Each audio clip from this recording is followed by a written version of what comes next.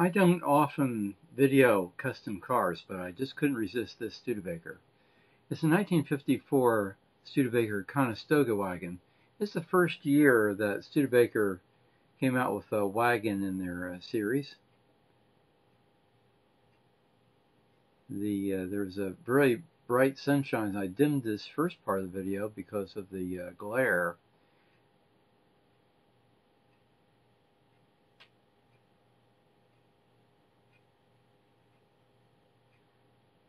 This beautiful car. Notice the Foose wheels. Somebody did a great job on the custom work. That's a 350 Corvette engine in there, LS1.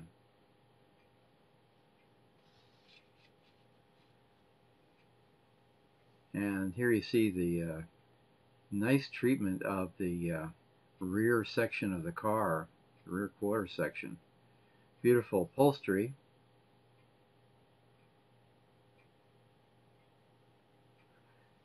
And you notice the custom console here.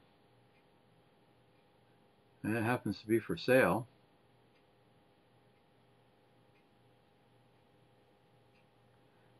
For $49,900, but that's what they started out with. Now, that's remarkable, I think. Quite a change. Notice the speakers in the console. Car has air conditioning. Modern instrumentation. Did a beautiful job on the dash. And of course worked the vents in for the air conditioning, automatic.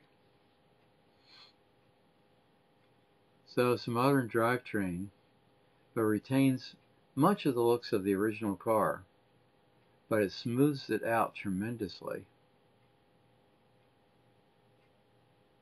Just can't overestimate the changes in the fluid nature of this back end of the car.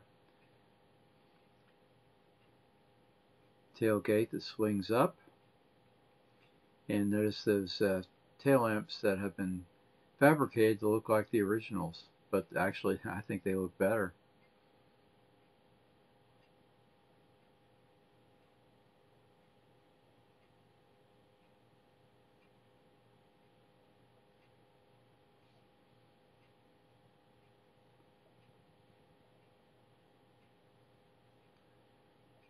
A really smooth looking car. And yet it still remains true to the original character of the Loewy styling. Those seats have to look comfortable. I remember the seats in the Studebaker we had. Bench seats were not all that comfortable. I'm sure these are a vast improvement.